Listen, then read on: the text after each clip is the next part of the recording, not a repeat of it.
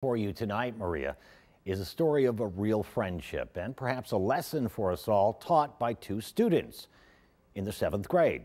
Romello Early and Melvin Anderson attend the Buffalo Creek Academy Charter School, where they're often seen together in the halls or in the lunchroom.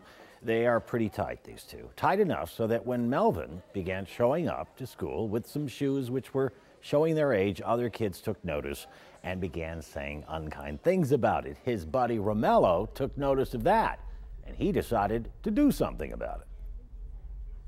So, I saved up my allowance. I asked my mom, could she take me to the shoe store to get Melvin some shoes?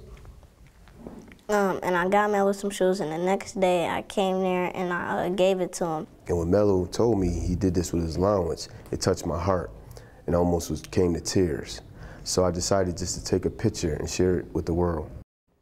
And here it is, that picture worth at least 1,000 words, 3 of which might be friendship, kindness, and gratitude.